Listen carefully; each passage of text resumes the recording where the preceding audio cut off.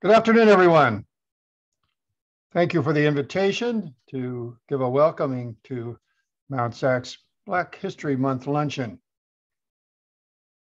This is a critical time for our nation and particularly for Black America. You know, we write history on a day-by-day basis. So how will history remember this period of time? Will it be remembered at a time in the greatest health crisis the nation has ever known, that we denied health care to Black Americans who died at a higher rate than any other group? Will history remember this time as a period in which our legal system incarcerated more Black men than any other group, ignoring the fact that our crime rate continued to escalate to a rate higher than in the last 40 years? Will history remember this time in which the richest and most privileged were the ones who gained in the economic recovery, become even richer? Or even though during this period of time, those minoritized groups increased in joblessness and homelessness during this period of greatest American riches. Well, what is Mount SAC going to be remembered as? I would hope that we would be remembered as a corner of this world that called out those injustices and in fact looked at our own house to say, are we improving equitable outcomes for all students, and particularly those who have been denied access to education in their life experiences? Will we be known as a leader in equity, diversity, inclusion, racial justice, and anti-racism? Or will Mount SAC be remembered as another organization that just was apathetic and continued its practices of institutional racism? I can tell you that as your leader, I am committed to calling out injustice wherever it occurs and fighting it, and particularly in this corner of the world for Mount SAC, with our influence in our region, with our students, with the next generation that's going to write that history, that Mount SAC will contribute to the future of our democracy, to have an educated electorate and a strong voice day by day on campus, in our classrooms, in our counseling offices, in our public forums, to be sure that the history that's written for Mount SAC and the history that's written for America is one of equity, diversity, inclusion, social justice, and anti-racism. Have a great luncheon today. And stop by and see me sometime. I have open office hours all the time. I'd love to hear your view on these issues. Take care. Goodbye.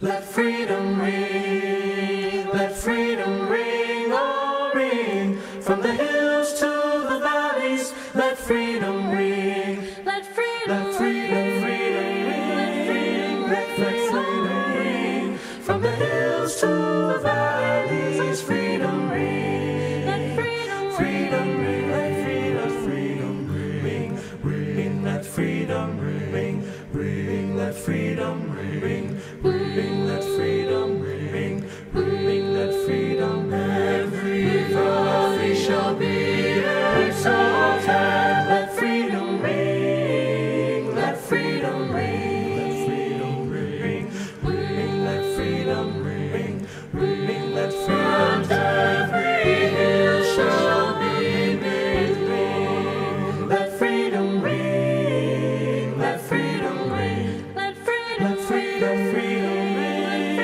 let freedom ring. From the hills to the valleys, freedom ring, let freedom ring, let freedom ring, ring, ring, let freedom ring, freedom ring, ring, let freedom ring, ring, let freedom ring, ring, let freedom ring, ring, let freedom ring, ring, let freedom ring, let freedom ring, let freedom ring, let freedom ring, ring, let freedom ring, ring, let freedom ring.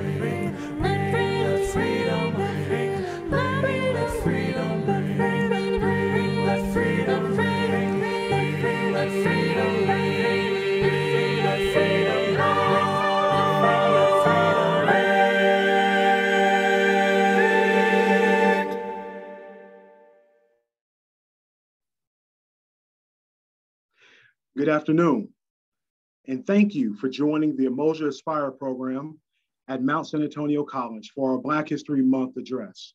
My name is Clarence Banks, and I serve as the director of the UMOJA Aspire program and the Center for Black Cultural and Student Success.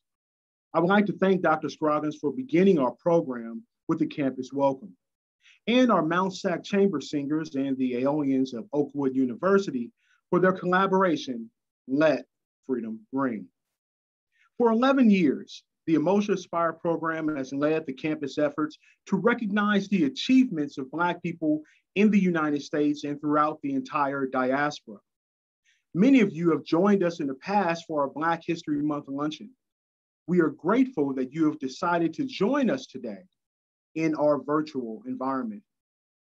The Black History Month address would not be possible without the financial support of associated students and the Office of the President. We are also thankful for the continuous support from our Board of Trustees, students, faculty, staff, and managers. There are two questions that I am asked often. What are the origins of Black History Month? And why is Black History Month celebrated in February? Black History Month began as Negro History Week in 1926 in the United States by historian Carter G. Woodson.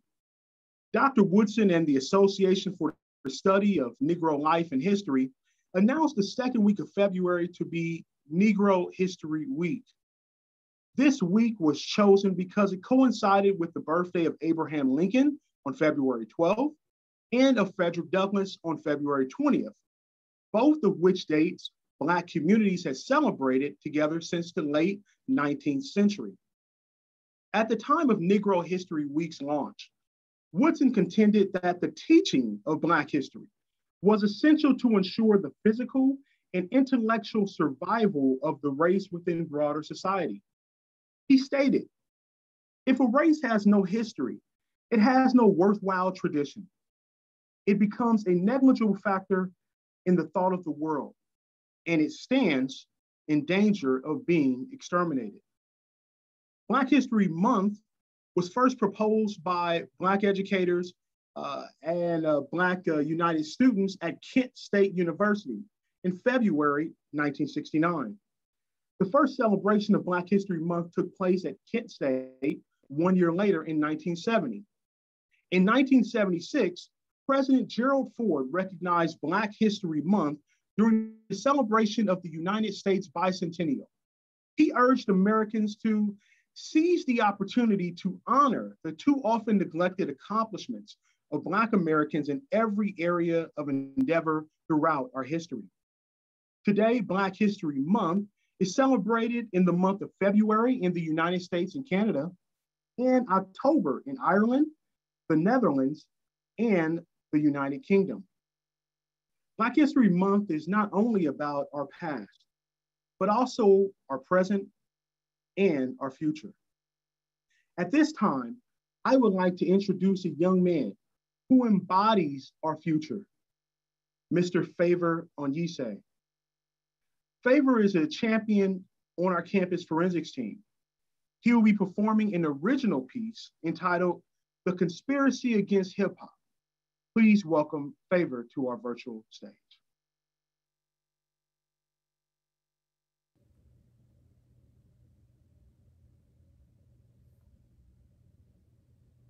Back in the spring of 2012, someone composed the message with the subject line, "The Secret Meeting," that had changed rap music and destroyed a generation. That unsigned letter claimed that in the 1990s, a secret meeting had joined two of America's most powerful forces, the music industry and the prison industrial complex. I have a very exciting opportunity for you all. Your companies have invested billions of dollars into privately owned prisons, and your positions of power in the music industry could actually impact the profitability of these investments. Your job, marketing music that influences criminal behavior, and rap music. That is the music of choice. Whoop, whoop, that's the sound of the police. Are you familiar with this letter? Do you believe there's any truth behind these meetings? Do you entertain conspiracy theories? I don't think there's truth behind it. No, even soul music can make you do some things. If you're sad, what's that song? Ooh, child, things are gonna get easier. That'll make you do some things. Just being in the hood is a setup for jail. Whoop, whoop, that's the sound of the police. Whoop.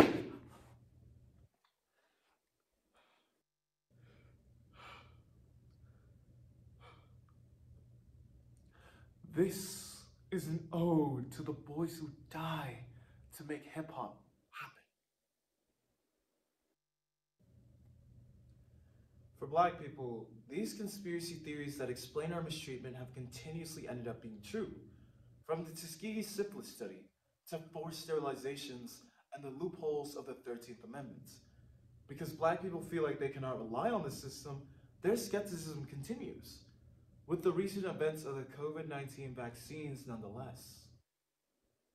It's not shocking to see Black people mistrusting a government that has historically abused them. The hip-hop conspiracy theory is yet another unfortunate event where this very possibility seems to be very feasible. Imagine if we were getting proven that we were getting microchipped by the vaccine, or that your everyday pigeon was actually a surveillance camera watching your every move. This thought experiment gives non-Black folks some insight into the Black experience. Using the following drama, The Conspiracy Against Hip Hop by NPR, Testimonies of Killer Mike and Too Short by Rodney Carmichael and Sidney Madden, lyrics by Dr. Dre, Grandmaster Flash, KRS-One, and Ice Cube, and poetry, Ode to the Boys Who Died to Make Hip Hop Happen by Stephen Willis. Whether this conspiracy theory is true or not doesn't matter. The dialogue behind these conspiracy theories are grounded in our real lived experiences and are a clear reflection of our fear and reality. Ricka can't take the smell, can't take the noise, got no money to move out, I guess I got no choice. When the message was released in 1982, there were a little over 400,000 people incarcerated in America. That's only a fraction of what it is today. Ricka, don't push me, cause I'm close to the edge. I'm trying not to lose my head. Later that same year, Ronald Reagan launched a war on drugs that America has never seen before, increasing the federal prison population to 76% in just 7 years. 84, 85, 86, even 87, cops were guys in blue uniforms. You know, they would talk to you first, give you a stern talking to. I shot a bird at a cop once. They took me to their car and put me to my father, whom I had a very stern talking to at home. By the time you reach 88, 89, even 90, cops went from not downright Mayberry, but still homey enough to give you a stern talking to, still taking you home, turned to units. Like the Red Dog unit that dressed up in red paramilitary forces. And their game was to hunt. Before this poem ends, this wound will drain and expand, and my ceased heartbeat will bleed into an instrumental. Shame, I had to die in order to get my life back on track. Whether this meeting happened or not is not what this is about. But the hype around this letter, fake news or not, really tells us of the fear and paranoia of how the criminal justice system disproportionately affects Black people in this country is very real. What I learned from my father was that gangster rap wasn't, it was a product of the drug war. A reaction to mass incarceration, not the other way around. Well, when music started to reproduce these stereotypes, it became an easy sale for white America. And that meant selling records by the milli. I expand. The ops caught me hanging off the 9 and click, click, bang, bang. I was Chief Keef ad-libs into the afterlife. But ain't that your favorite part of the song? Ricka, ricka, bow, wow, wow, yippee-yo, yippee-yay, that throws in the motherfucking house. In the 90s, gangster rap was exploding at the same time as the term super predator was hitting headlines. Ricka, ricka, motherfucking billboard editor, here comes the predator. Later then, Senator Joe Biden said this: "We must take back the streets from these super predators." And you take back the streets with more cops, more prisons, and more physical protection for the people. Even Barry Wise, label executive to Too Short, said this: "You know, Too Short, Death Row, Snoop Dogg, they kind of doing your style better than you. They're more successful than you because they're not holding back. You should just drop a dirty fucking album." Today, there are more than 2.2 million people locked up, and about a third of them are Black. Now, keep in mind that Black people only make up 13% of this country's population. So, this entire time, mass media has been getting rich dealing off these perceptions. You get big business people involved, and whatever they think is going to make them more money is not necessarily for the benefit of the art form or the people making the art form. So even if this letter is fabricated, then tell me, where's the lie? If you listen closely, you can hear my body drop before the beat does. And no, we never intended to be the muses to the world's most popular music, but here I am now, God. A sacrifice for the culture. To be forever laid to rest in a cassette-colored casket. Oh, I can hear it now. My demise is going to be the most requested at all the parties.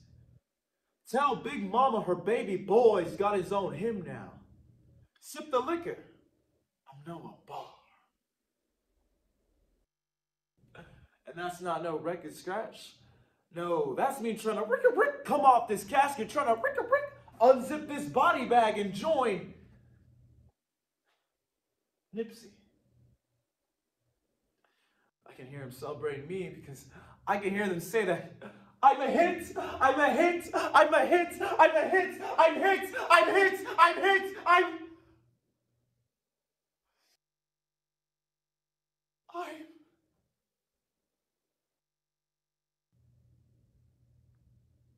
What I can tell you is most conspiracy theories are believable. And the reason I say that is because all this business is attached. The same companies that own one thing are often conglomerous in owning others. Now, when you hear me say that, you might think, oh, that sounds ridiculous. What's not ridiculous is we know if a child is not reading by the 3rd grade, they are more than likely to end up going into prison. And that's not a conspiracy theory. So can I believe that this conspiracy theory is true? Yeah. Because in every other helm, it's true. If you look at healthcare, we're underserved. If you look at education, we're underserved. You get what I'm saying? The question for me comes in America, why are we so in an uproar about the Second Amendment and never the 13th? You get what I'm saying? Like, why have we not talked about the fact that slavery is still legal? And because slavery is still legal is the need to fill the void of slaves. So yeah, I believe in any conspiracy theory that puts poor people into jail because there's a profit margin to be made. It's not whether or not that I can believe it, it's look at the proofs in the pudding. Look at what we see. So the question is now, what are we gonna do about it? And that was my presentation. My name is Pharaoh Nyeso. I am from the Mount Sac Forensics Department, and I thank you all for listening. Thank you, Favor, for that outstanding performance. I believe I speak for everyone that that was truly heart-touching, emotional, in truth. And that's the reason why we must have students involved with all of our programs, because they will always give us the truth and bring us back to our mission. So Favor, thank you for being a true artist and being a true scholar. At this time, I would like all of you to join me in observing a moment of silence. Oftentimes, Black stories and stories about Black lives and experiences are silenced. Silenced in the media, silenced in the classroom, silenced in the courtroom, silenced in the court of public opinion. So today, we want to take a moment to reflect on the names and lives of the unspoken. A moment of silence for all of the Black people who have lost their lives in the struggle for freedom. Dr. King, Malcolm X, Fred Hampton. Those who have lost their lives as a result of racial violence and discrimination, Breonna Taylor, Sandra Bland, George Floyd. And for those future heroes who would dedicate their lives to freedom and justice. Please join me in a moment of silence.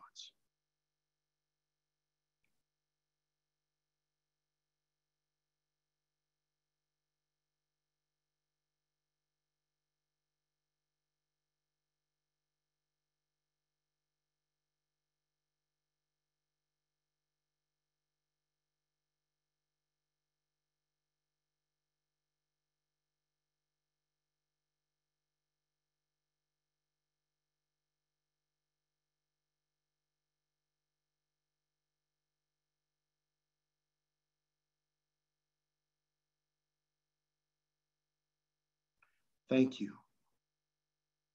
Now we will have another performance by our Mount Sac Chamber Singers, led by the legendary director, our very own Professor Bruce Rogers.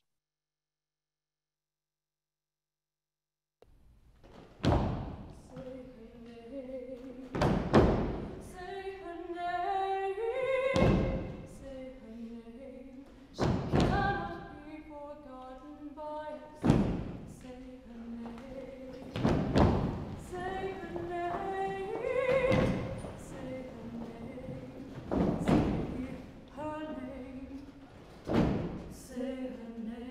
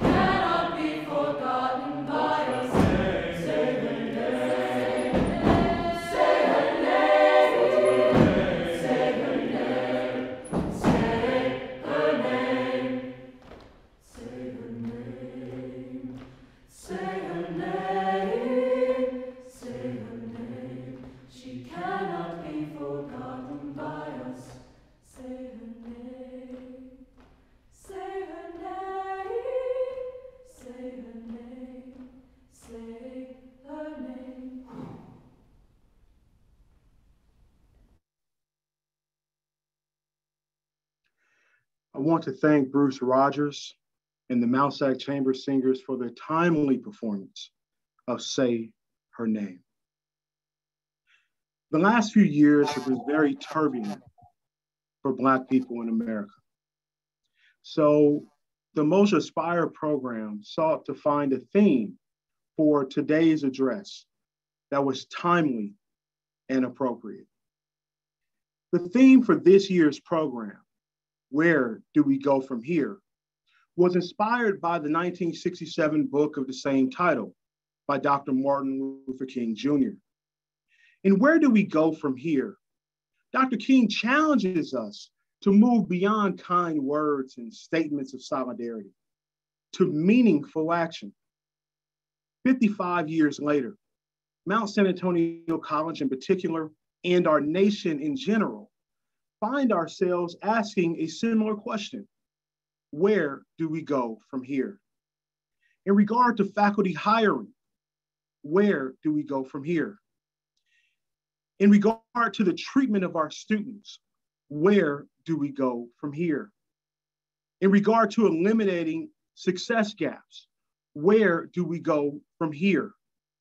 In our desire to move towards true social justice, where do we go from here?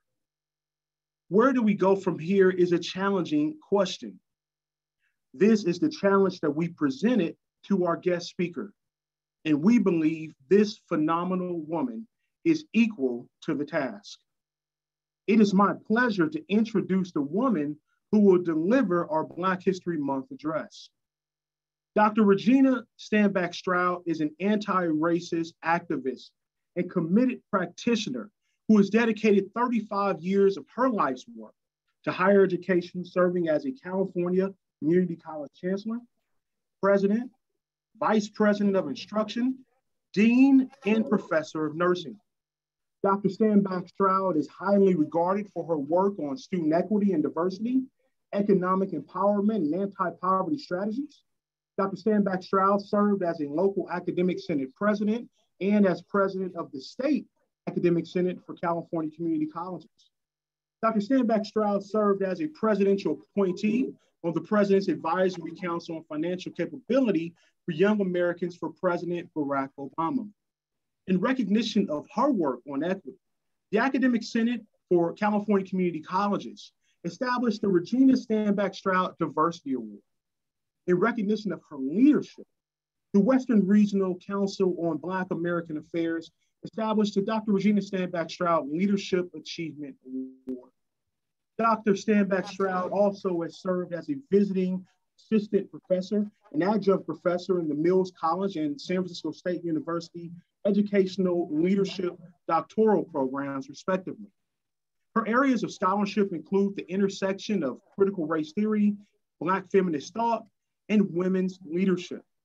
Her published works are on women of color and leadership, workforce and economic development, and anti-poverty strategies in the community colleges. She holds a doctorate and master's degree in educational leadership from Mills College, a master's degree in human relations from Golden Gate University, and a bachelor's degree in nursing sciences from Howard University in Washington, D.C. It is an honor to welcome Dr. Regina Stanback Stroud to deliver our Black History Month address.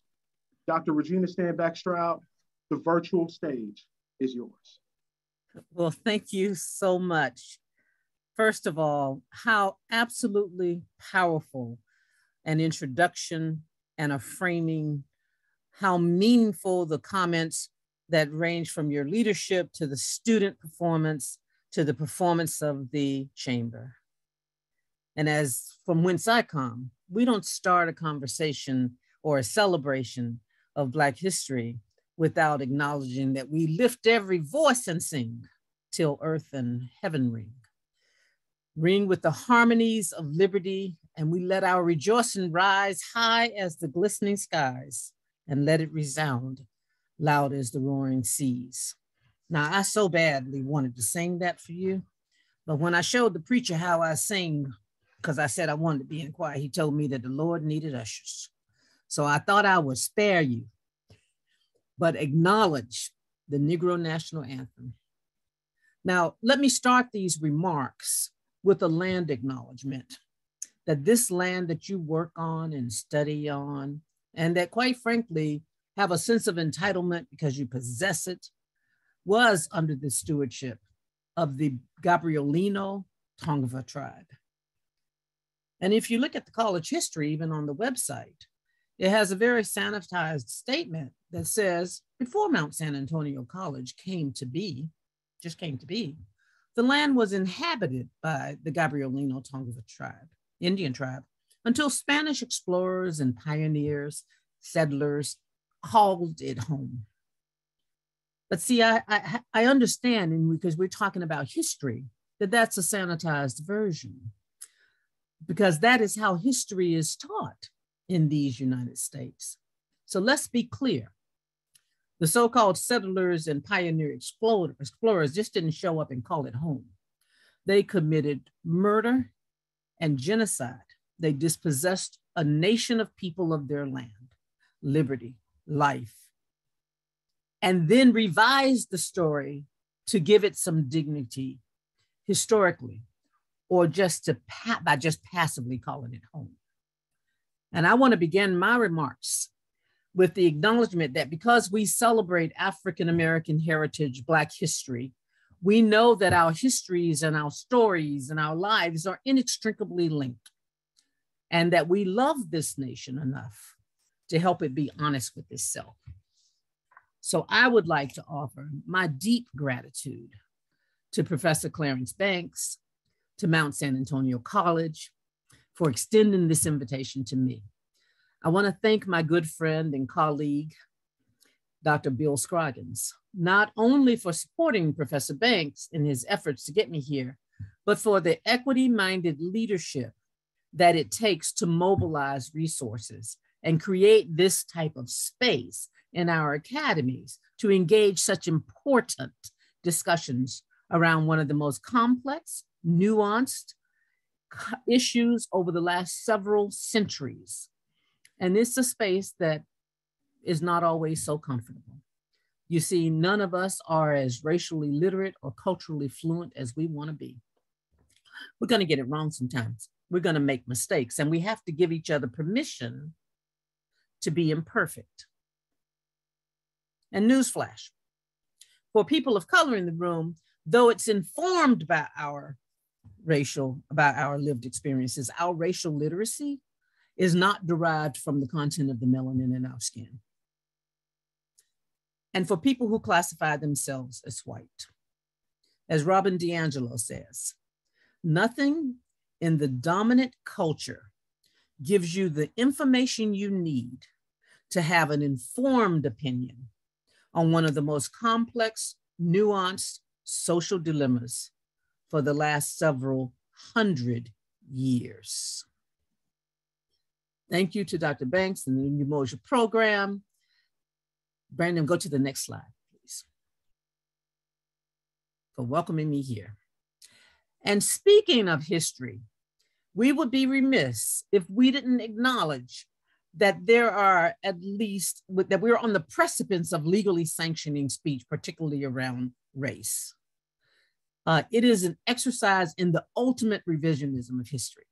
We seem to have a history that's so shameful that people in powerful positions don't want it taught to the extent of being willing to legislate what is included and excluded, where more than half the states in the nation are literally legislating what will be taught, how it will be taught, whether you can say certain things. In other words, if it is preventing the teaching of the legally sanctioned oppression and violence and vitriol that has been exacted against people of color, with a particular focus on the teaching of the horrors of enslavement of Black people. And it's reduced to the conversation about aren't we just focusing on a little bit too much on our historical mistakes? The problem is that these are not historical mistakes. Our factual, indisputable history is filled with intentional and deliberate oppression, marginalization, exclusion, and violence specifically levied against Black lives and Black bodies, with the intended purpose of dehumanization. And that's necessary for the justification of the incongruency of our articulated values and our actions, our values of equality and liberty and pursuit of happiness. So much of the language is aimed at protecting that racial fragility, you see, because until recently, many white people didn't have to contemplate their own racial identity. They were only racialized in the context as juxtaposed to others who were, quote unquote, minoritized, even though 9/10 of the people of the world are people of color. And so there is actual language in this legislation now that prohibits the teaching of anything that would make somebody even feel that they bear responsibilities for actions in the past, or language that says one group is inherently racist, or language that says, you know, the meritocracy and those ideals are inherently racist. Or in other words, language that doesn't give a teaching that doesn't give an alternate perspective. You know, so if you're going to teach about the Holocaust, yes, it was atrocious, but, you know, isn't there another way of looking at the killing of 6 million people because of their race? Or if you're going to teach about enslavement and kidnapping and brutalization of 100 million people, isn't there another point of view to teach? In other words, it's illegal for you not to teach another point of view in some of the states right now in these United States. And this debate is grounded on centuries of pseudo-scientific hierarchization of the social construction of race. And as I mentioned, it has centuries-long efforts of putting into place structures that impact virtually every societal system that is designed to get inequitable results that privilege and benefit the white collective and harm and disadvantage Black people, be it societal systems such as finance, housing, the economy, employment, the criminal justice system with mass communication, and yes, education. Go to the next slide, please. And so I do get things that say, yeah, but Regina, wasn't it so long ago? And I so wish I could give you the credit for this image. I don't know it or have it. It actually comes off of a t-shirt, but it is so apt. I just want to, you know, go on record to say it is not my academic property or intellectual property, but giving credit to whomever created it, I didn't want to miss the opportunity to use it to say, it is so apt to be able to answer the question, yeah, Regina, but wasn't that a long time ago? Or as my brother-in-law who said to me, he's white, he lives in Kentucky. And he, you know, when we talked about slavery, he said, well, there's some people that would just tell you to get over it. Well, you know, he's not with us anymore. No, I'm kidding. I let him live. And that's because of the false notion that, you know, this was really a long time ago. We are moved past that. I mean, aren't we in a post-racial society now? I mean, after all, Obama was president, okay?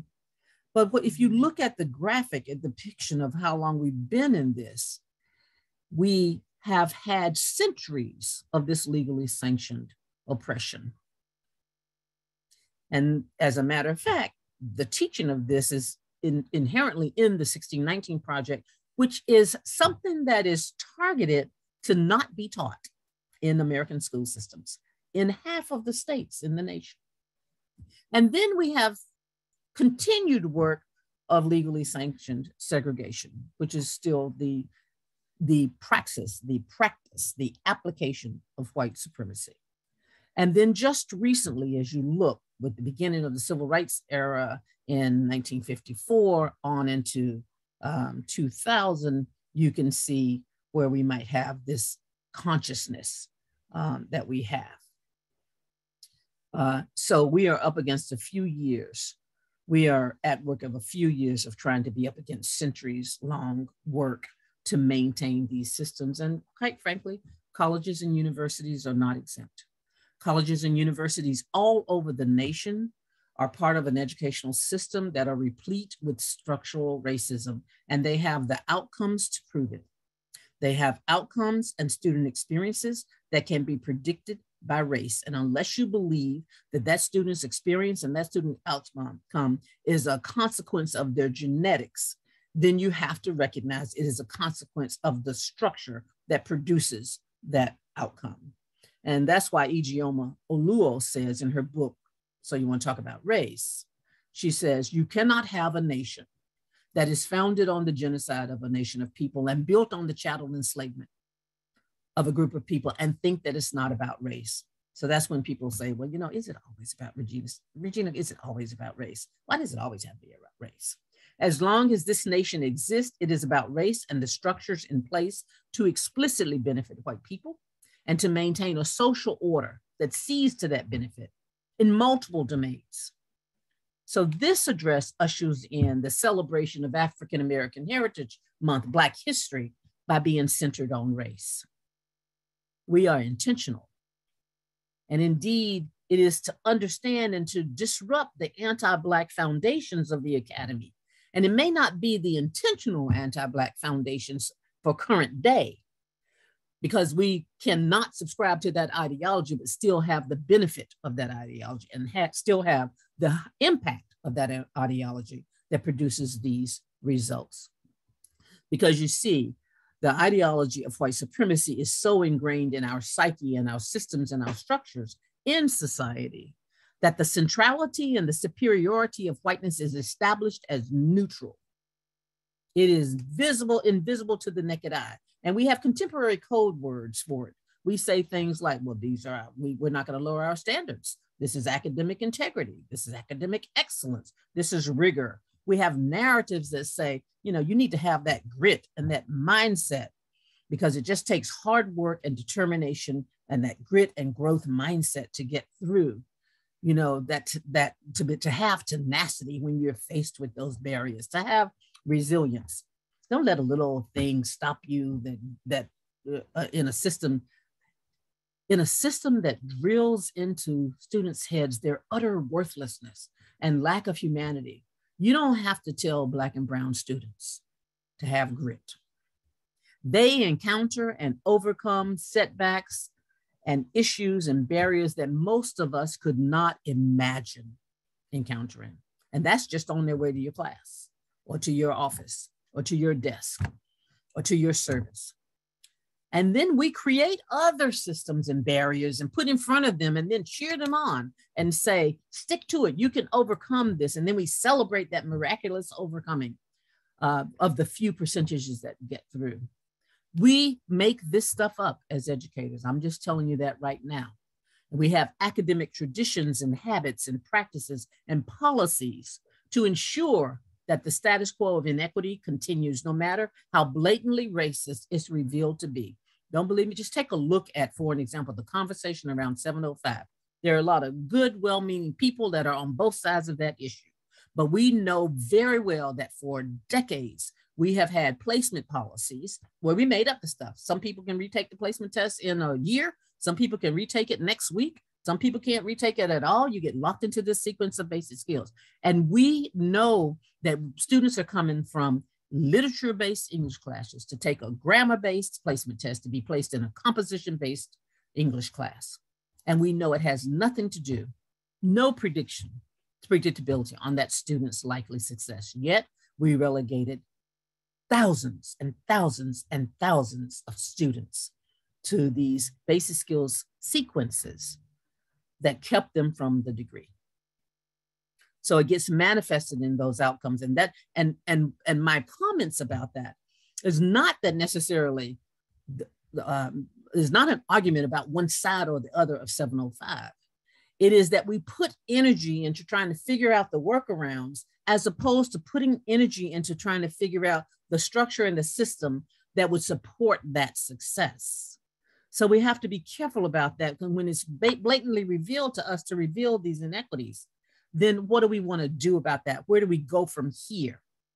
We have the opportunity to consider this momentum right now and this consciousness and curiosity and disrupt the anti-Blackness in the academy that's manifested in these disparities in hiring, completion, retention, persistence, transfer, promotions, you know, because the conditions of Black people and Black students and staff and faculty and administrators and communities often are manifested with differences or disparities in experiences. Go to the next slide for me, please, Brandon. So when we say that there's structural racism embedded in the academy, in our academy understand that this is not an accusation of some individuals having a sentiment about a group of people. We're talking about those sentiments being reinforced by systems of power, like the judicial system, the economic system, religious systems, educational systems. And though we're in the time of a pandemic, if we're really honest, this is an endemic now. We're going to live with this. We know that long before there was a health pandemic, there existed a pandemic of anti-Black racism, and that it was exacting an unrelenting form of violence and brutality and destruction against Black lives and Black bodies. And yet again required Black people and their accomplices and allies to simply state their humanity, ranging from Sojourner Truth saying, "Ain't I a woman?" to the Civil Rights era saying, "I am a man," to current and contemporary conversations that say Black lives matter. And trust me, that pandemic did not stop at the thresholds of the doors of the academy. Indeed, it was maintained and perpetuated by the very existence and purpose and impact of the academy, if you consider what Carter G. Woodson says. And unless we are intentionally working to deconstruct the racist systems, as Dr. Kendi puts it, you can't just not be not racist, you have to be anti-racist, then we will continue to create the spaces where inequity exists. And we will not be able to disrupt spaces or create spaces where equity cannot thrive. And we get the outcomes and experiences that are not predictable by race. But we can reconceptualize this issue in the academy. Instead of asking, why are there just so few Black people available to teach, Black and brown people to teach on our faculty? We have to ask ourselves, what is it about our practices, processes, procedures? What is it about our descriptions? What is it about our processes that systemically excludes Black and brown people? Instead of asking and considering, why can't these students make it in our class? Why aren't they doing well in calculus and physics and English and math and sociology? Why are they not passing? Why is there a gap, right? Instead of asking that, ask the question of, why are we so consistently incapable and unsuccessful in teaching the same group of students over and over again? Why is it that we consistently are not successful in teaching Black and brown students? Because we know that we can teach. We know that we can serve. We can provide administrative leadership. We know that we can do this because we do it so well and get the results that produce successful white and Asian students. So we know we can do it, but we're not able to do it with Black students. And so if you ask, why is it that we can't pass as educators? That is a reconceptualization of the issue. It doesn't mean that there aren't real issues with the students, but it means it's an opportunity for us to think about it differently and to round out some of our solutions that just don't work on addressing the deficiencies of the student, but instead addressing any of the deficiencies of the institution, our practices, processes, procedures, our pedagogy, our curriculum, our strategies. And what I'm talking about here is the centrality of whiteness in the academy that makes it so normal that we come to work every day. We can collect our salaries and over decades see these disparities and think and just have business as usual. Because I actually believe if some of the results that we see with, let's say, Black students, if we inversed it and said that these are the results of white students, and the gaps existed, the disparities existed, and the inverse, I believe across this nation, we would be in a state of emergency, that there would be no business as usual, and we would stop and revamp this entire educational system. If white males were more likely to go to jail than to go to college, there would be a new day in America. I believe that. But because we see this condition as normal, because we justify it thinking that it's normal because of the race and the experience and the culture and the community of the student, we're able to continue on, say how great we are with those kinds of results. And by the way, those results are not available to the public at Mount SAC. If you want to get student outcome data, you have to have a login to get in. So the public may not know those things. Oh, I shouldn't say it like that. It might be that they're available, but this public didn't know how to access it and really did a lot of work, ultimately ended up going to a nationwide IPEDS data to get some information. Now, why are we able to do that? Why are we able to have this normalcy, even though the disparities are right there? Well, we justify it in 4 ways. Eduardo Bonilla Silva says we use abstract liberalism, naturalization, cultural racism, and minimization of racism. Abstract liberalism is where we have these features of individualism and universalism and egalitarianism and meliorism. In other words, we promote and inculcate white normative values. Naturalization is, they all want to be together. It's just a matter of taste and fit, in terms of figuring out who's going to be on this faculty or not. It's just not a good fit, it's primarily people want to associate with people that they have things in common with.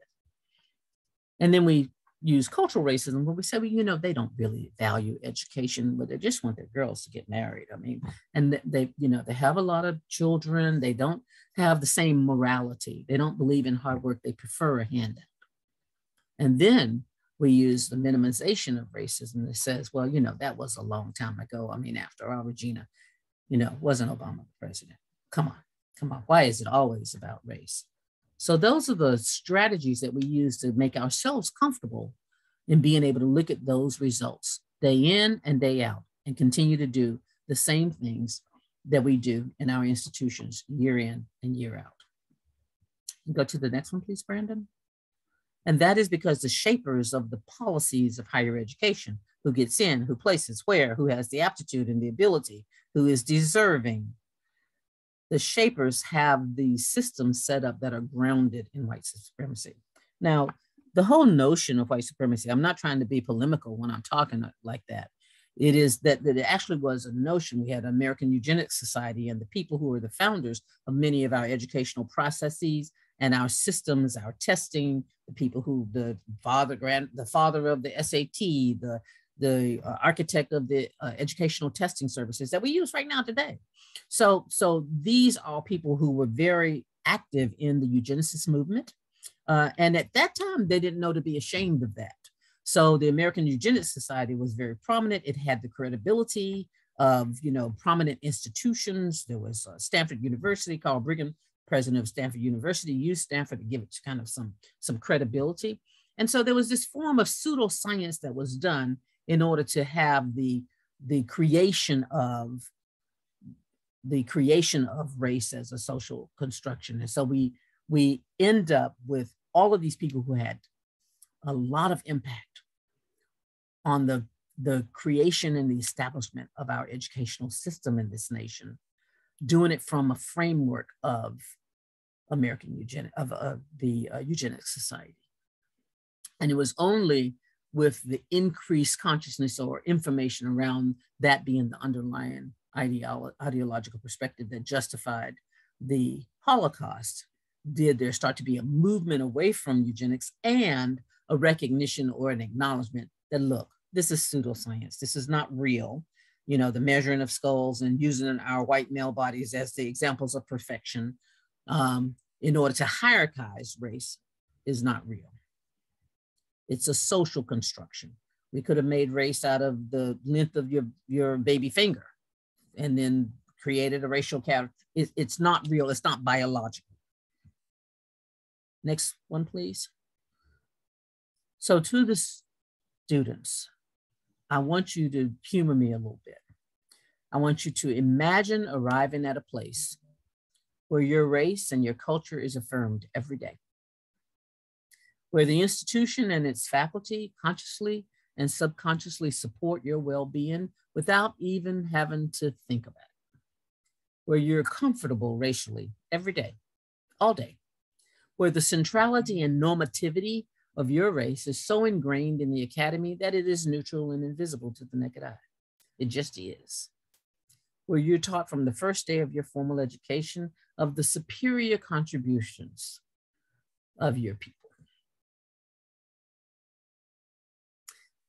Where they have made contributions to literature, science, technology, philosophy, fine arts, creative arts, business, so much more.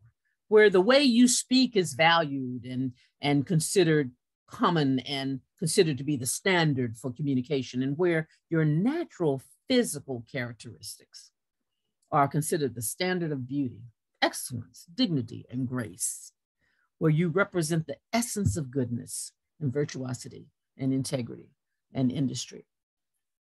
Imagine that it defines you and all you represent as that goodness. Because if that's the message that you can get from cradle to grave, from your family and your neighborhood and from the educational system, from the media, from your workspace, the places that you study and you live and you learn and you love and you marry, and even the places that you die, then where would you be? And where do you go from there? To the educators that serve students, where you go depends on where you go from here, depends on where here is. What students need is belonging, validation, support networks, cultural affirmation. Because research shows that when whiteness is deeply embedded in higher education institutions, it significantly disadvantages racialized, minoritized students. This work that Ben Simone did, Dowd and Ben Simone did as well, because there can be a cultural dissonance. So they need belonging.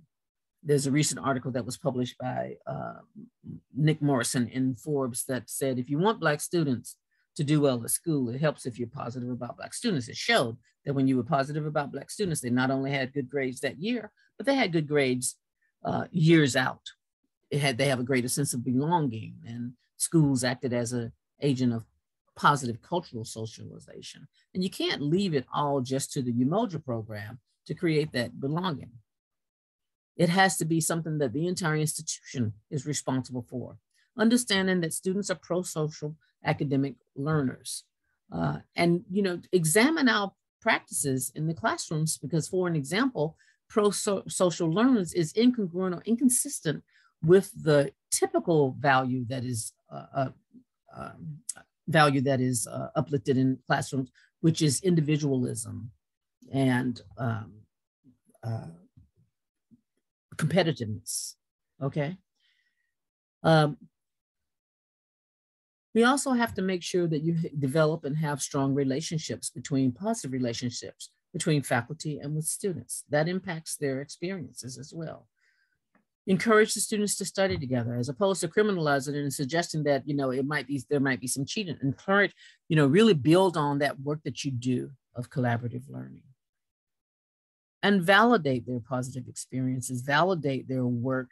A lot of times when we're talking about the accomplishments of, Black and brown students, we're usually talking about it in some heroic, miraculous thing that happened as a result of overcoming all of these barriers. And Asa Hilliard actually wrote some work on that we have to believe in the genius that is before us in our classrooms, at our desks, in our service areas. And we have to support that genius. And then make sure that they have the kind of support networks that exist. There's a lot of work, you see a lot of work on the Black male initiatives, for an example, that are creating these networks and really seeing the impact of some of the work that is being done and the effects of those networks. Go to the next one. So when we think about where do we go from here, let's see here. Hold on a second.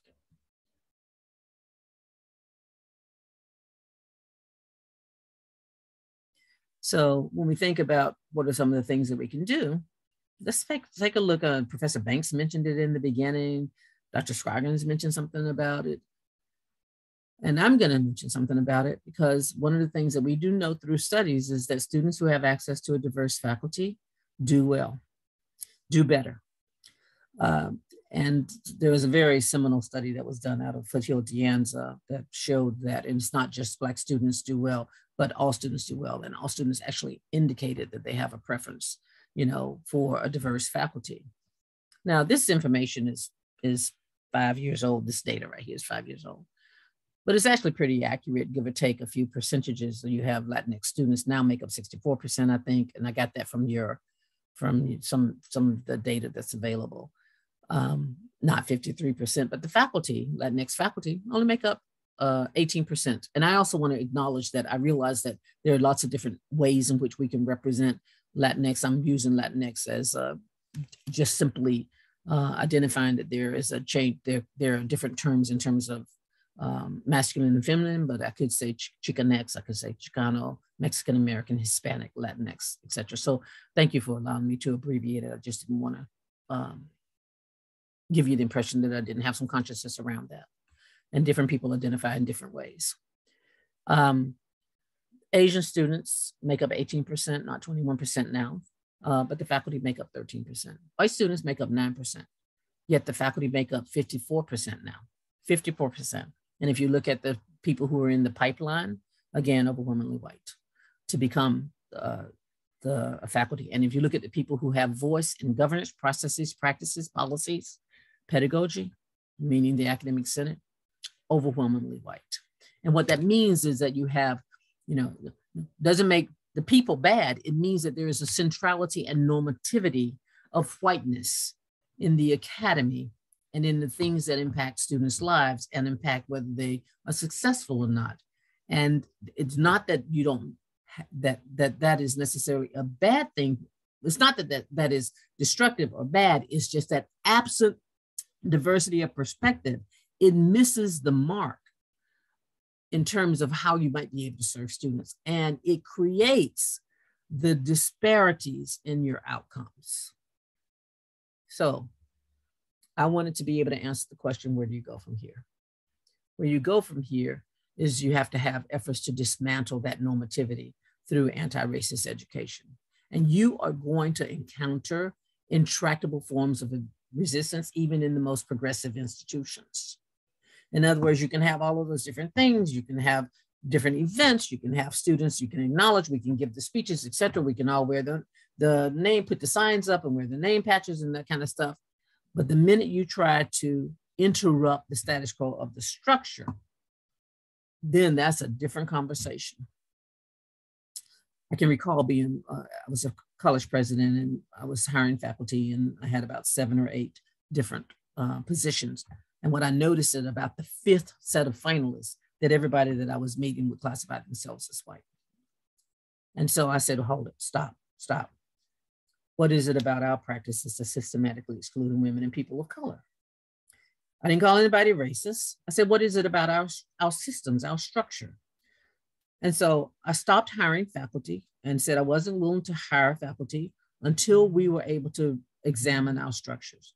Now, I'm going to tell you that you would have thought that I cooked a rabbit in the Glenn Close movie. People were upset, but we took that opportunity because I was clear that we wouldn't hire another faculty member until either I'm 96 years old or leave first, until we looked at our systems to figure out what was producing these results.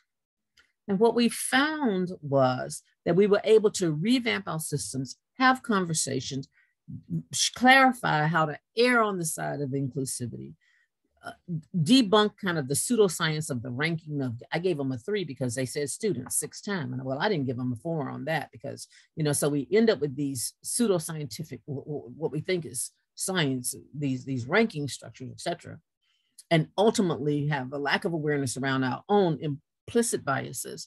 And we continue to produce the same results where we rehire ourselves.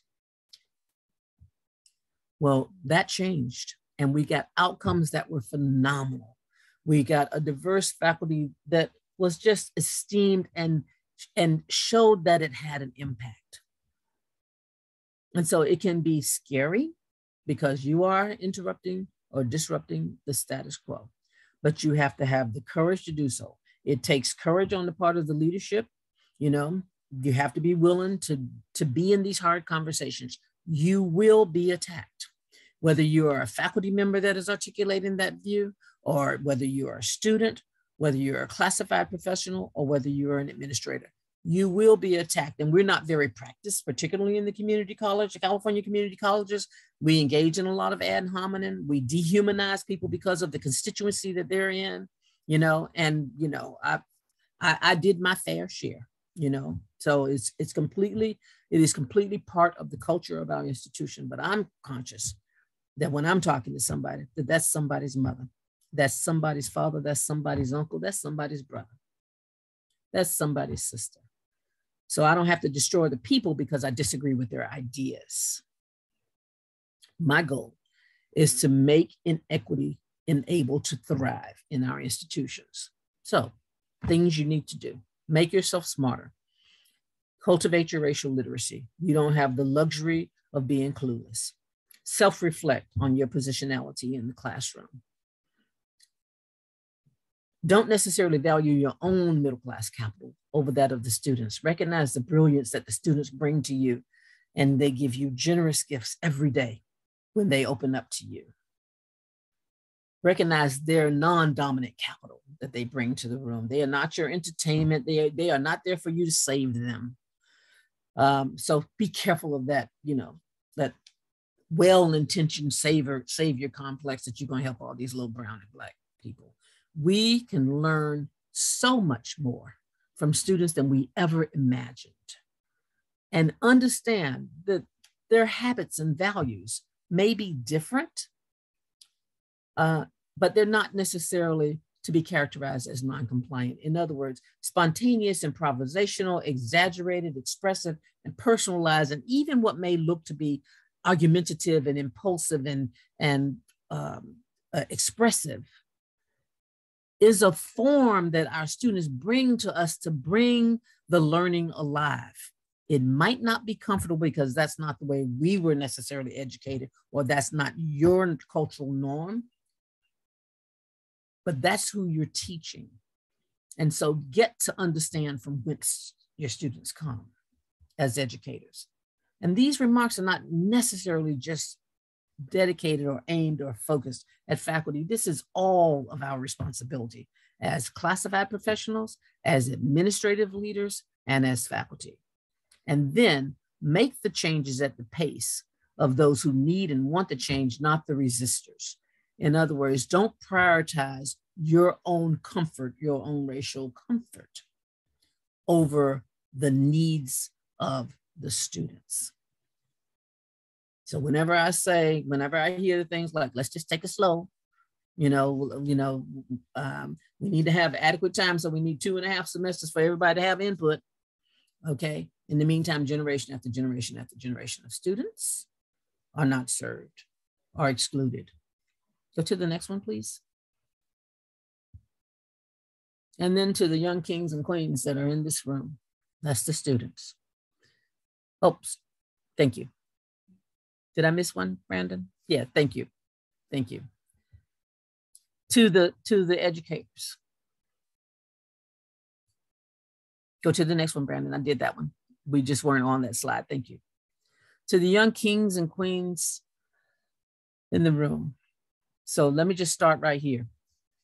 I'm a 65-year-old Black woman from the segregated South. So I will not leave you without reminding you that you need to be on a mission, that people have died so that you could be here, so that you could study, so that you could learn. So as we say at home, get your books. First, give honor to the ancestors on whose shoulders you are standing to be here.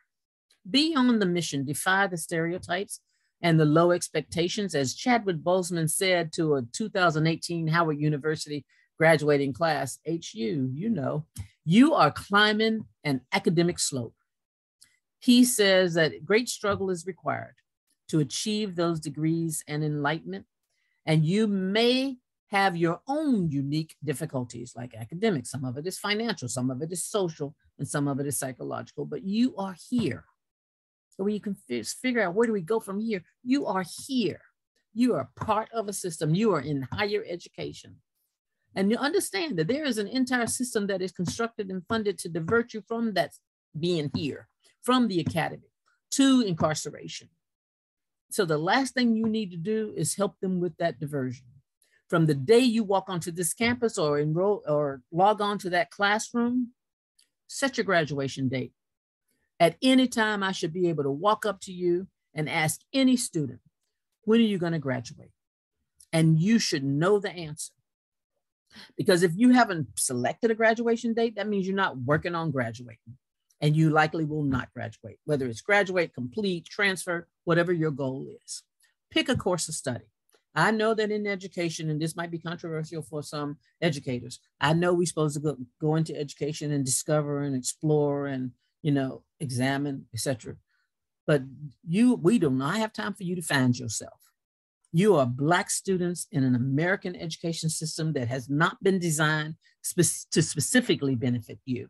So pick a course of study, progress, move forward. If you need to make some changes, but change while you're moving forward. In other words, we're walking. Learn the code, figure out different things, understand the system. You are in the middle of something that you have to be able to dissect that code. Read that syllabus for real.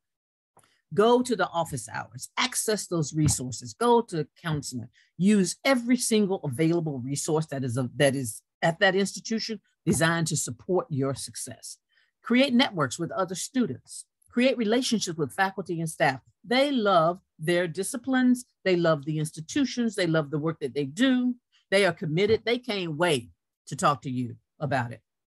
These are people of influence and consequence all across the institution, whether they're at the welcoming desk in the admissions and records office, or whether they are in a classroom teaching a class, or whether they are in the executive suite in the president's office. They want to be of service to you. They would be honored for you to exercise that self-agency that it takes and seek them out. They will go above and beyond for you. Take them up on it. As I often say, I know people in high places and low places, and I love them all.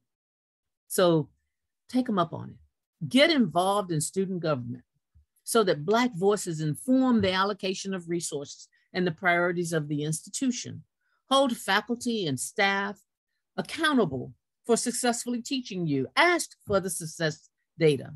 You see, there's about 80, if you see that there's a class, same section, same level, same kinds of students, and you see consistently over here, 87% success rates in these areas, and over here, 27% success rates in those areas, I'm going to ask you, what statistical probability do you want in terms of your possible success? Interrogate the practices. Ask for the sources of authority. When somebody says, they won't let us do that, we can't do that, they won't let us do that, and you say, who is they, and let me speak to them. Call the institution on its promise to equitably serve students, and ask why their definition of best and excellence gets manifested in overwhelmingly white faculty. Call on them to err on the side of inclusion. Ask to see program review data. Ask for data that's disaggregated by race. Follow the money. The student equity allocation for Mount SAC this year was $13 million. The general fund allocation is $176 million. Give or take some pennies, even $50,000 just for human resources diversity stuff, right? So we're talking about close to $200 million that are designed, that is aimed at your success, that the public has said, take our most valuable assets, our money, our young minds, our working professionals, and live up to that mission that you have to empower and transform those lives. Ask for the impact of policies and procedures, and ask for it disaggregated by race. Oh, we have that policy in terms of dropping the individual if they have, a $35 balance on their account. Let me see who's dropped and disaggregated by race. Oh, the things get turned over to a collection agency. Let me see who's turned over. Disaggregated by race. Ask those kinds of questions to help the institution serve you best, because the institution wants to serve you best. Make no mistake about it. There is not an institution that is proud of the disparities, of the gaps, of the lack of student success. They are dedicating their life's work to success, to your success. So help them. Hold yourself accountable. There is nothing more beautiful than a mortarboard which is a graduation cap, on your fro, your locks, your cornrows, your cut, your fade. Nothing more beautiful. And as Nina Simone said, oh, to be young, gifted, and Black. It is to know yourself, your people, and your history, and the majesty of from whence you come.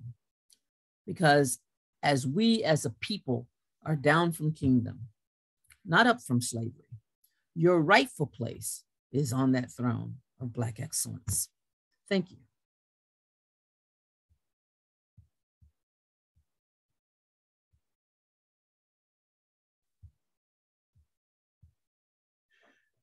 Thank you, Dr. Regina Stanback Stroud, for delivering such a dynamic address. I'm smiling because you did exactly what I knew you were going to do.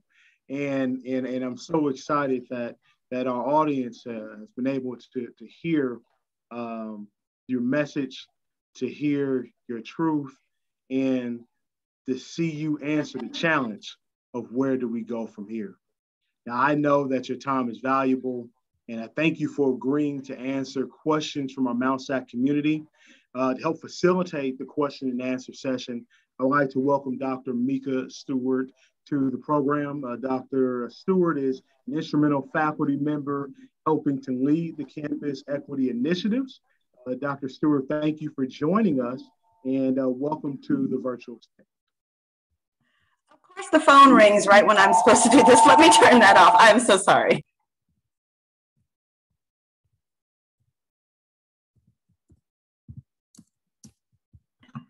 All right. I just want to say that I am just so stoked. That was so amazing. From the very beginning to, starting with the Negro National Anthem and then moving to that land acknowledgement where you just said it like it was, right? I mean, it wasn't just this like sweet thing. It was, no, this was murder and genocide and dispossession and then sanitization. So I'm just like, yes, this was so good. And then you took us to our Black royal and beautiful noble selves. That's where you ended. And so I'm just like, so pumped up. So on that, I have collected some questions from faculty because we just want to glean all that we can from you.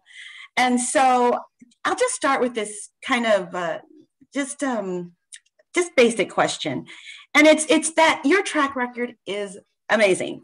You have held every position in academia from faculty to college president. Now you have your own business. What keeps you going?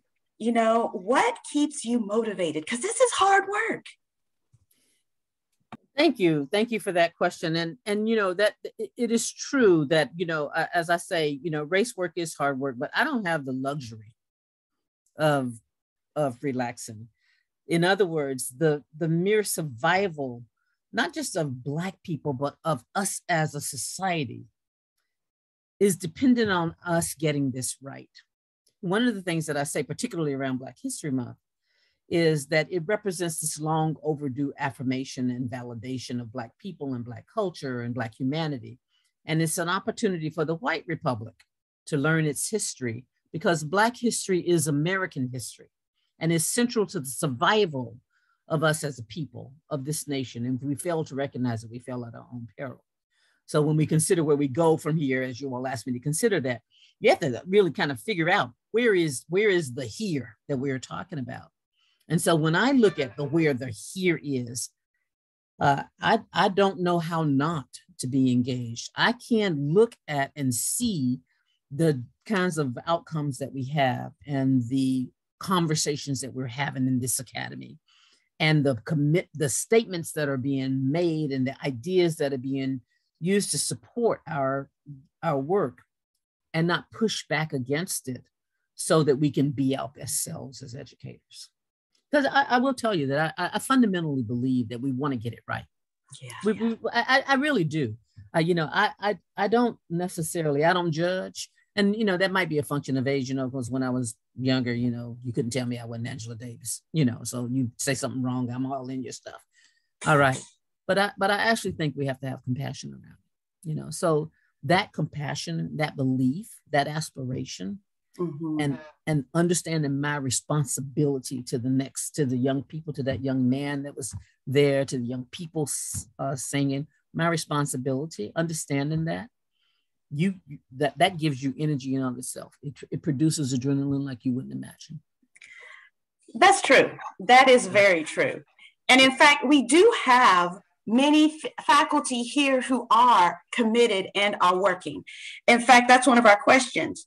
It's that faculty who are fighting the good fight, right, can easily find themselves overtaxed and worn down.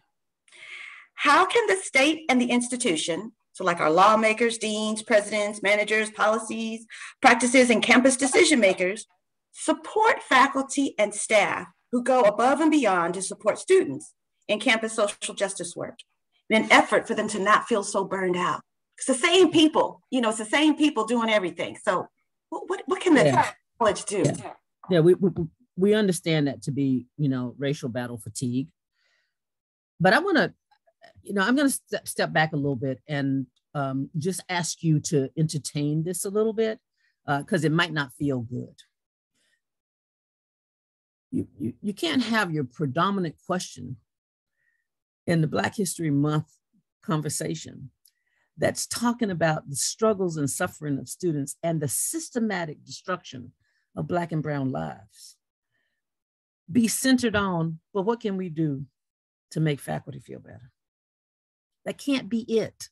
Now, it doesn't mean that that's not a legitimate question, because you actually want those who are engaged to be able to do that good work. But do understand that the first question that you're asking me, aside from what keeps me going, is how do we take care of faculty? By the way, how do we take care of your predominantly white faculty? All right. And it doesn't mean that people shouldn't be taken care of. And it doesn't mean that we don't have a responsibility to support their work and to help them help us do what we want to do. But prioritize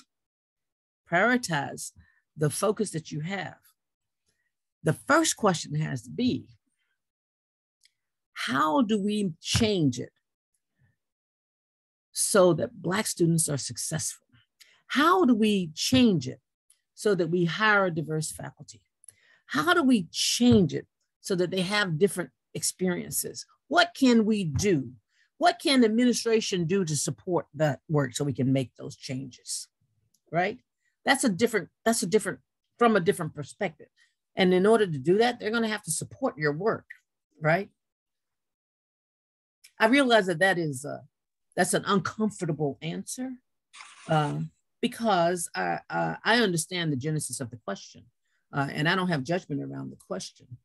But we have to have that consciousness, that racial consciousness, that the first question you asked me is how to take care of a predominantly white group. Y'all gonna be like, I ain't bringing her back here no more. No, that we need you. This is what we need, right?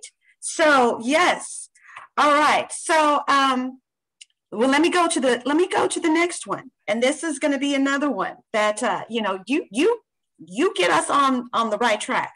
Okay. What advice would you give to faculty who want to be more equitable and inclusive in their teaching, but are afraid to talk about race because they are afraid that they may say something wrong and unintentionally hurt a student, or worse yet, be labeled a racist? That's right. That's right. And so, that's exactly the issue that we have at hand. So first of all, a lot of times there is a conversation about, we need to create safe spaces so that people are free to be able to do these types of things. So first I want to make a distinction between safety and comfort. You're not safe if you're likely to be in a situation where you got stopped for a tail light and you dead. That's not safe. Or where you walking or bird watching or barbecuing or driving or walking home with some Skittles and you're likely to be killed. High probability. That's not safe. The fact that somebody might think you're a racist, that's uncomfortable because we have this kind of unsophisticated notion of racism in our nation that says racism is about how one individual feels, like it's an emotional thing. That racism is about the structure. You don't have to be racist in order to have racist structures, right? That's discomfort. And so how do you deal with that discomfort? One, take on the responsibility to become more racially literate. Just like when you're in your disciplines and you want to know more about a particular phenomena or thing or construct or concept in your discipline, you study, you get articles, you go to conferences, you talk to, other people in the community, those types of things. That's the same thing. Race, the work that we do, racial literacy, that's a body of knowledge. I have a terminal degree in it, and I'm still going to get it wrong, right? So that's one thing. And then understand, many of us, we're in these positions. So for an example, faculty are in tenured positions that simply means they have due process. Doesn't mean that they have lifetime employment. It means they have due process, right? But that due process does shield you a little bit to be able to have risky conversations. And you have to take those risks because the need or the desired outcome is more important than your comfort.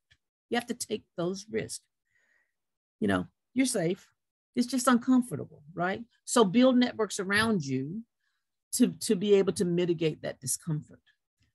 Call on the leadership to create a culture and a climate to support you in creating a culture or climate where you can examine these things, where you can have these conversations. I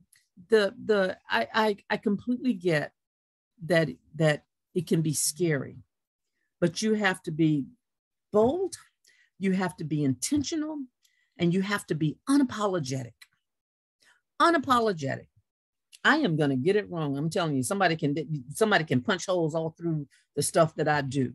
I am unapologetic about this stuff. Now, I realize that some of us have more resources than others. Some of us have more options than each other. Some of us are safer to do that than others, etc. But for me, the priority was the student success. And no, I wasn't always successful at all.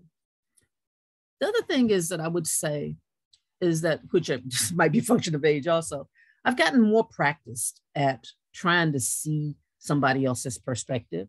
Like there are people that I just fundamentally am on a different ideological perspective. I do not agree with them ideologically. It doesn't make them evil. I don't agree. Now, there are some people that I don't agree with ideologically that are evil, but it doesn't make them evil because they think differently than I do, right? So I try to have this perspective of openness, but I do not create false equivalencies. Well, on the one hand, they said the Holocaust was bad. On the other hand, they said, it wasn't, when that meant, I mean, those kind of false equivalencies. Right. Mm-hmm, mm-hmm. Okay. All right. This is good. All right. So one of the things that you mentioned earlier, you talked about Bonilla Silva's work that Yes. talks about, people wanting to minimize, right? That's one of those strategies that people use. Well, that brings us to one of our questions.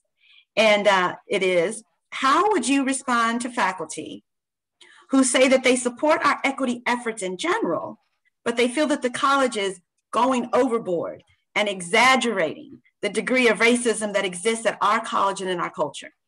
In other words, how do you work and engage with faculty or even deans and other managers who minimize or deny the existence and impact of continued racism?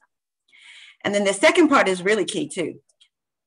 Do your strategies for engaging those who minimize or deny the problem change if they are BIPAC individuals who are doing the minimization? And I know this is kind of hard because this was your whole presentation, right? So it's like we could just watch the presentation, but maybe more, any other tip. Yeah. So, what you're asking, what we're asking, at least from my perspective, is, how do you deal with someone, for an example, someone who denies science? Now, I'm not suggesting that if you deny racism, that's the same as denying science. I'm saying there is indisputable evidence. There is indisputable history. There are indisputable constructs, and you have the data, the empirical data, the outcomes that show it. And if you still don't believe it, I don't know that anything I do or say is going to change that. I don't know that anything I do or say is going to change that, because in some ways it is a convenient form of ignorance. In some ways people fundamentally just don't believe it. They just do not believe it. Right. And I don't know that I can change that. So what I try to do is to try to make sure I stick with what we say as an institution that we are going to use. We're going to be evidence-based. Let's use the evidence. We're gonna ground it in data. Let's ground it in data. So I don't need to convince you that there is racism. And when someone says, well, this is just going too far, etc., that is an example of, that's because it is upsetting the status quo. And it also is making people uncomfortable, because you have to remember that most of the people that you're talking to that when I had the students imagine that they are racially comfortable 24/7, they're in environments where they're racially comfortable. Go to the grocery store, go to the bank, go wherever, go to work, go home, go to church, go to wherever you are, they're racially comfortable. And so when you come to this institution and you're having these conversations about inequity, that can be uncomfortable. So, I'm not trying to deny that reality. That is uncomfortable. So you make resources available to address that discomfort, to answer those kinds of questions, to give people space to have that discomfort without having to worry about whether somebody thinks that they're racist or not. Form learning communities and support networks. I have a colleague who formed a white allies group so that, white people could get together and talk about how to do things beyond putting sign in their yard. And it was, supported by, mental health professionals and, race scholars and that type of stuff. But, they were doing conscious work. In other words, work that you do on a regular basis when you're trying to understand something and get to know something and piece out, some of the puzzles of society. I love that. I love that. Because I'm not going to change your mind. Right. Because if I could, I'm sorry, Mick. I'm sorry, Dr. Stewart. If I could change your mind, I'd have charged a whole lot more money. I'm just saying. But I can't change your mind. That is too funny. Okay. Now, well, what about students? So what are the best ways to deal with students who resist or become defensive in class when racism is discussed? It doesn't happen often, but when it does, the entire class meeting can be derailed, and it can be really demoralizing for faculty and students alike. Yeah, and that's very hard for faculty. That's why the racial literacy is very important, so that they understand some of the ways in which they control or influence and control the classroom to create a learning experience. Students who are struggling when racism is discussed and they're struggling, that, the classroom is the space where you explore ideas that are just not necessarily your own. Otherwise, you don't need to be there, right? So I do get that somebody is, that students may be upset. And they get supported by organizations and stuff that, intentionally disrupt in some ways, or that justify and validate that discomfort. And so again, it is about, kind of the racial literacy. And quite frankly, many of us are not equipped to deal with that. So the kinds of professional development that we have to do is to get us ready for those what if situations. And if you stick with, respecting the individual, and that they have the right to have their own perspective, to think differently than I do, no matter how wrong they are, as I say, they have the right to think differently than I do, then you're in good shape. Part of what you're talking about is us being fearful that we're going to get it wrong, and then they're going to go to the dean, and then they're going to say they said so-and-so, it's going to be taken out of context and all of that types of stuff. But if you're not examining some of the most, complex constructs and phenomena, as they say, of the last several centuries in your class, then you may be missing some opportunities for some very deep learning. Absolutely, absolutely. Okay, now, one of the things that I heard you say, and this is good because we had a question about it, you were talking about how all students do better when we have a diverse faculty, right?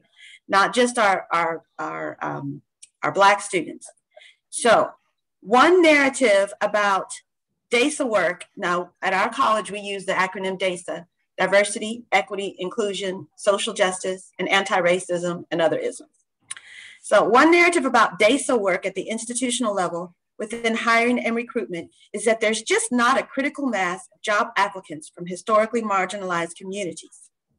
What successful approaches have you seen institutions take to address the historical inequities in employee recruitment, hiring, onboarding, and promotion? And I'm glad that we had this question because I know that this is where you made that line where you said that when you put a hold on the hiring, and then you talked about the cooked rabbit in Fatal Attraction, and I was like, oh my goodness! So I cannot wait to hear what you have to say here, because I fell out on that.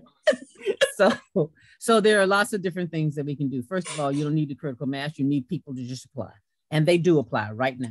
You ask it every time I would make a hire. I would ask the question, how many people applied? They tell me 112 people applied for this English position. And how many people did you screen? You know, well, we screened in 18 positions. And then how many of them did you invite to come to an interview? And I'm not just asking how many, I want it disaggregated by race. Mm-hmm. All right. Mm-hmm. And then when I get that, then I ask questions around, and when you invited them to interview, and you interviewed them and you forwarded me the finalists, what was the difference between number 3 who got to me and number 4 who didn't get to me? And if you give me something like, well, you know, there was just a widespread of points, those points aren't real. Okay, that's not real. In other words, have an iterative, you know, process and have a discussion and figure out who is likely to be a good faculty member or a good administrator or a good professional, classified professional for our institution. So that's one. Have some consciousness around your own implicit biases. Get trained. The institution needs to make sure you're trained. And I don't mean having you watch the automatic online slide thing that you can't go through more than 2 hours, otherwise it won't let you go forward, and then you get the certificate at the end that says you have been trained in implicit bias. No, you haven't. All right. Get real training and have some awareness around your implicit biases, so that not that you're going to, you know, change necessarily, but that you have that awareness so that you correct for that bias. You ask yourself questions. Am I just thinking this because, you know, I'm wondering what's influencing that what's making me think that way. That's one. Look at your job descriptions. If your job descriptions don't start with that, this is the place you want to be. We're committed to equity. And we have, you know, in other words, some very explicit language that says, people of color, this is where you want to be. Yes. Look at your images that you put out there. I gave an address to a college, and it was about Black students, and it was about Black History Month. And I ended up having to go to an HBCU website in order to get pictures of Black students, because there wasn't, in all of the internet, there wasn't a single depiction of a Black student. So why on earth would anybody want to come there? And by the way, I did look at the faculty. The cool thing about this college is that you can see all of the faculty. They have their pictures that are done, and, you know, so I'll talk to you guys about, you know, the gender makeup of your faculty, but, you know, it's a pretty homogeneous faculty, right? So think about the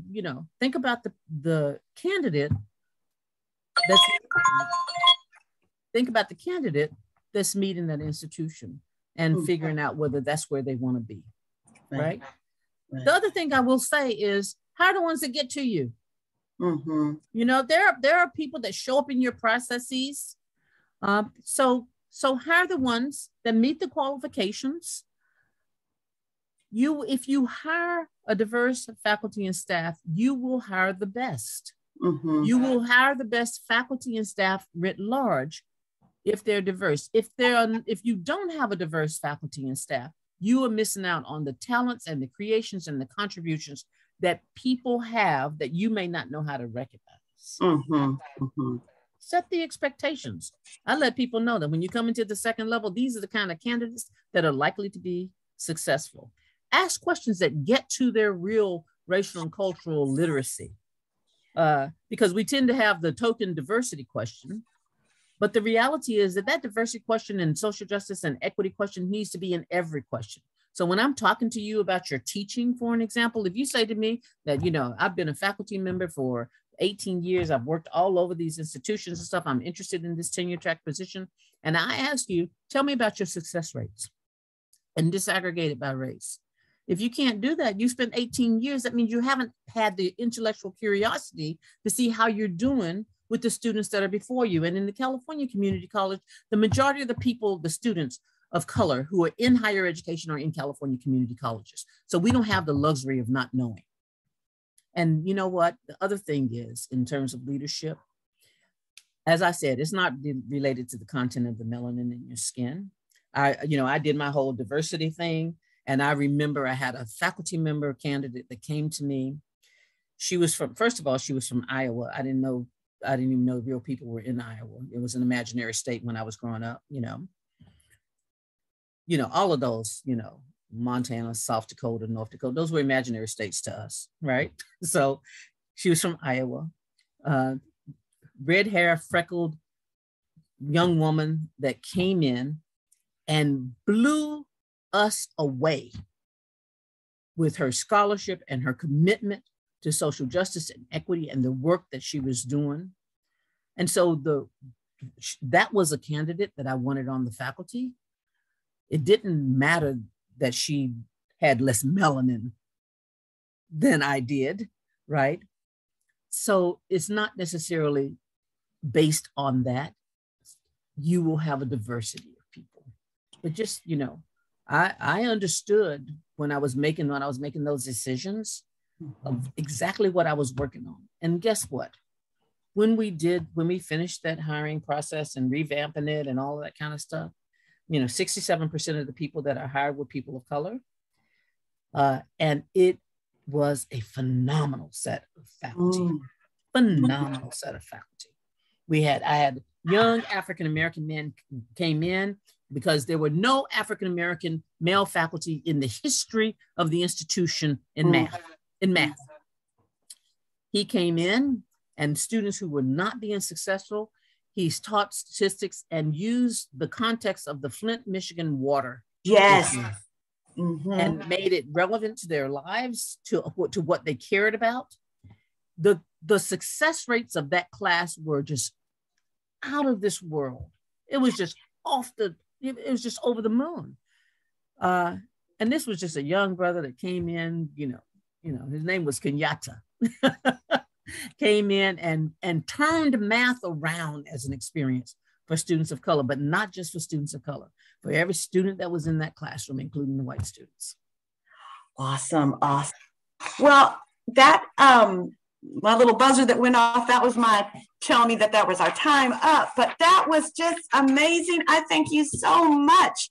And I think Clarence wants to take it back. Professor Banks wants to take it back. And, I wanted to say this. I have a student question that I think needs to be asked. And I'd love for Dr. Stanback-Stroud to be able to address that. And I think if it's okay with you, maybe we can do another five or so minutes of extra questions. But I have a student leader that we have an opportunity of showing this in our center here, and one of our student leaders had to go, but she definitely passed this question on, and I think it's worthy of being asked. She said, as a student trying to incite radical change through pandemic and endemic, era learning and seclusion, I run into a lot of issues with anything that disrupts the status quo. How do I engage individuals during a time where campuses are at half capacity, most of the students are not in person, and fewer resources than maybe some of my counterparts? How do I do that in this type of environment? Yes. So the first thing I would advise the student is I would advise the students that they're asking exactly the right question, and they don't have to figure that out by themselves. As a matter of fact, it is the responsibility of that institution in order to make sure that students have the opportunity to engage. So if you know the students are away, that the people are not there, many of the people are not on campus, et cetera, then what are you putting into place so that students can connect and remain engaged? In other words, this is not a student problem. This is an institutional problem to be addressed. Okay, that's the first thing. And then the second thing I would say to the student is, of the places that you can engage, the truth is you have access to just about every aspect of the institution. Show up to the president, show up to the vice president, show up to the dean, show up to your faculty members, show up to your colleagues, show up at the admin desk, show up in the financial aid, show up in any of those spaces that you can get into that institution and ask those kinds of questions and do the kind of work that you need to do. And then understand the power of your voice as a student. There is nothing more powerful than students coming to a board meeting, just simply making a statement. There is nothing more powerful than a student showing up in my office saying what they need or want or demand or appreciate. Nothing more powerful. It gets your attention. All right. So the student may not feel that power, but there is power in being a student and having a collection or a network in order to be able to use that and give voice to different things. And then understand that institutions work in certain ways. They have certain processes. You know, we might all be gone from campus, but I guarantee you the governance process is still up and running because everybody thinks that they have to have something to say about everything that's done and every decision that's made, right? Get in the middle of those governance processes. Give voice to that. Ask when the college council is. These are public things. Ask when the next Senate meeting is. Show up in these meetings. Make sure your ASSC is using the power of that role as well to represent you. Show up at ASC and hold them accountable for representing those views. Outstanding, outstanding. And I think also, if I can add to that, is that it's also a challenge to all of us that are here on this, at this program in this virtual space, to also make sure that we're encouraging our students, those students that have these questions, and to make sure that they're not standing alone. That our job as well is to support those students and encourage those students to use their power as students and to inform them that they have that power to make change. I have one more question from one of our first year students. And I think it's a good question. I think it's a great question, some of which you've touched on. But the question was, how do we work within institutions that were not designed for us? So how do we as Black students, 18, 19, 20-year-olds, how do we, work within these systems that were not designed for us? How do we do that and keep our focus and be successful when, because it seems like an insurmountable task to him. How do we do that? Understand, it does feel insurmountable, but I'm going to suggest to you that you just kind of have to imagine that if we can't do that, we might as well just sit down, because there is not a system in America that was designed for you. Not a system, not an economic system, not a financial system, not the educational system, not religious structures, not the housing system, not the criminal justice system, not mass media. There is not a system in America that is designed for you. And so if you have the resignation that you don't know how to work in the system, that you can't work in a system that wasn't designed for you, you're going to miss out on the opportunity to simply live and breathe, right? So the way you work in a system that's not designed for you is to challenge that system, is to show up, is to contribute, to be generous toward that system that says, we know that you want a better way. The truth is that, there are educators right now at these institutions that don't know the answer. They need students to tell them about their lived experiences. They need students to say what they need and want and what will serve them. We need that because we don't have a way of getting it. Sometimes, we as educators want to be a fly on the wall just so we can watch and hear and listen and learn to inform our perspective. So assume that you have value and that you have something to contribute, and that you deserve the right to make that contribution. Assume that your voice is needed and valued and would change the impact of that institution, would change the trajectory of that institution, and then give that gift to the institution. And that institution then can give you back that gift tenfold. Thank you. Thank you, Dr. Standback-Shroud.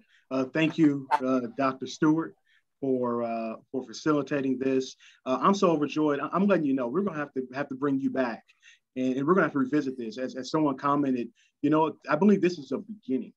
This is not an ending. It's not a middle point. I think this is a beginning for us. And so I think from all the reactions that I'm getting, not only here, but on people text messaging, students opening the door, giving me thumbs up, I think that this is something that we need to continue in the future. And if you're willing to come back and work with us, Dr. Standback-Shroud, I think we're going to have to find a way to bring you back so that we can continue this conversation.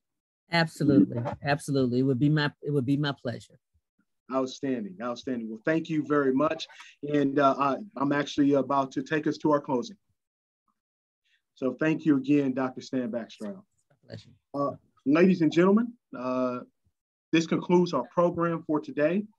We thank all of you for joining us. Once again, the UMOJA Aspire program would like to thank associated students, the Office of the President, the Board of Trustees, President Dr. William Scroggins, the Vice President of Student Services, Dr. Audrey Yamagata-Noji, Cynthia Parks, and the entire Technical Services team, Yin Mai in the Communications and Marketing Department, our guest speaker, beloved Dr. Regina Stanback Stroud, Dr. Mika Stewart, the UMOJA Aspire staff, the entire UMOJA consortium statewide, and all of you in attendance.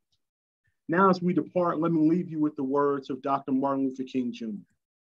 Dr. King said, "Power at its best is love implementing the demands of justice. Justice at its best is love correcting everything that stands against love. Let us be those creative dissenters who will call our beloved nation to a higher destiny, to a new plateau of compassion, to a more noble expression of humanness. Let us all hope that the dark clouds of racial prejudice will soon pass away and the deep fog of misunderstanding will be lifted from our fear-drenched communities. And in some not too distant tomorrow, the radiant stars of love and brotherhood will shine over our great nation." My name is Clarence Banks, and thank you for joining us. We look forward to seeing you again soon. Goodbye.